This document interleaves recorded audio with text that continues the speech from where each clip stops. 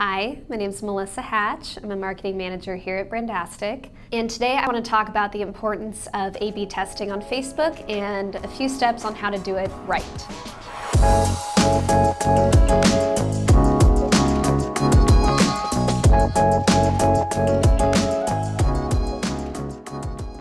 A big part of our agency is digital marketing, and a lot of the times when we have new clients, we come in with a whole entire strategy, and a big part of that strategy is A/B testing.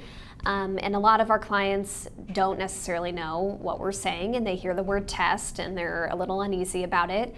So simply speaking, an A/B test is really what the title of it is. You are testing an A and a B, and that might be simplifying it too far, but it's taking either different creative or different interests or different demographic data and strategically outlining it within Facebook and running your campaign based on that strategy. So whether it's testing purely creative options, and it's really an opportunity to understand which creative your audience is gravitating toward, and then catering it even further as the campaign goes on to make that ad more and more relevant for the user. Step one is to create a campaign within Facebook, and it's really simple. You start off with establishing your campaign, which is essentially your objective. So it depends on what you're looking to do. If you want to drive more traffic to your landing page, you set up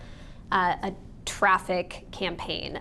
If you want to focus on lead generation efforts, that can either go through a Facebook lead gen form, or it can go directly to your landing page and they can fill a form out there. Or you may have just the goal for brand awareness, and that can be based on your KPI, or your goal is to just generate as many impressions as possible. So that's essentially as many eyeballs on your ad as possible.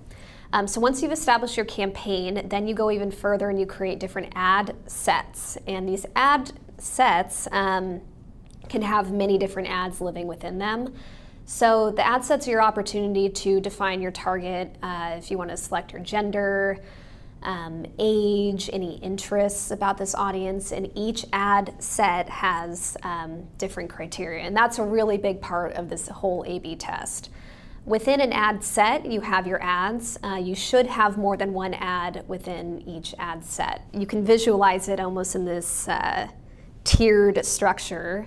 And in the blog, there will be a nice infographic to break that down. So once that's all set up, you really go into step two, which is creating the A and B test.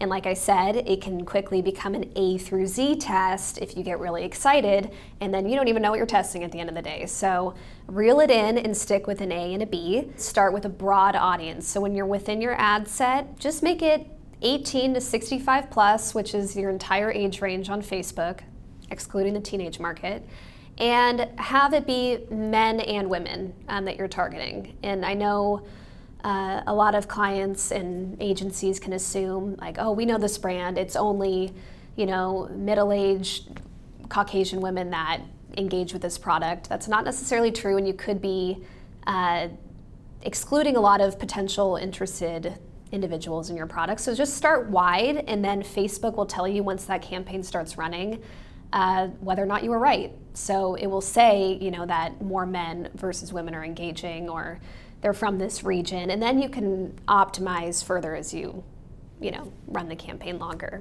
In addition to a broad audience, start with limited creative. So you don't need, I know I mentioned hundreds of ads previously, you don't necessarily need that. Pick 3 to 5 images that you feel you want to promote, or product images, and start there, and then you can continue to modify as the campaign progresses. Number 3 is selecting your interests in your ad set. To keep this simple, stick with just selecting one interest. And again, this could be something where you feel compelled to create the most interesting audience in the world and select a million different aspects of this audience, that they love yoga and herbal tea and HGTV and anything else under the sun, and you may feel like, well, I'm really making this a defined audience, but it's not necessary. And if you do that and then you run the campaign, across multiple ad sets and they all have a bunch of different confused targeting, you're not going to know, was it the HGTV audience that performed, or was it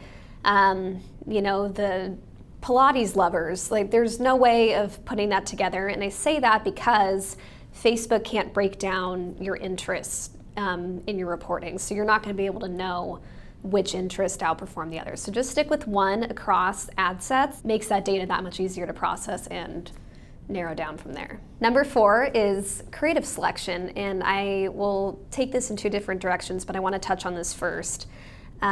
It's really important when you're creating your ad sets and the ads that live within each ad set to keep this in mind. So in this scenario, let's say you have one ad set and you have 2 ads living within that. You decide to turn them both on and let Facebook call the shots and see how they do.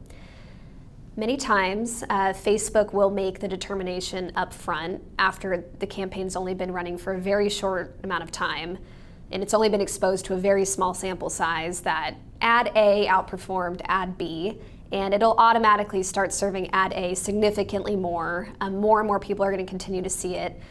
So you'll look at the campaign and be like, oh wow, like A was the best, like that was easy, but you really have to pay attention to the data, and a lot of the times it makes this rash decision that A is better than B and B is just going to be the loser and nobody ends up seeing it anymore. But I've come to find, and many others have come to find, that there could be very good parts or good aspects of that B ad that you shouldn't ignore. For example, ad B could have a much cheaper cost per click than ad A. So while ad A is being seen more, it's a lot more expensive when someone clicks on that ad versus ad B didn't really have a fair shot and their cost per click was, $2. Not allowing a large enough sample to see both ads, it's not necessarily a fair assessment of the creative.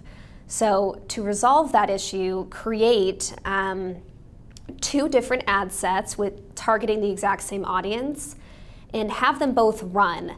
And you may feel like, oh, well, they're competing against each other, that's going to be a waste of money. There's some truth behind that, but if you let them run for 24 to 48 hours, then you can call the shots and see which ad set is performing the best and turn one off that you're not in love with or you're not liking the numbers that you're seeing. So puts it a little bit more in your court versus letting Facebook purely make the decision off a very small sample. Okay, number 5 is selecting your winner. And as a digital marketer, or even if you're managing your own campaign, you can feel tempted, especially when you're putting money behind something, to make the decision right away. Like, that's the one, we got it, we figured it out. Facebook needs at least 24 hours at a minimum to optimize your campaign or really to gain any kind of insights from it. Don't make any changes to your campaign at least until after 24 hours.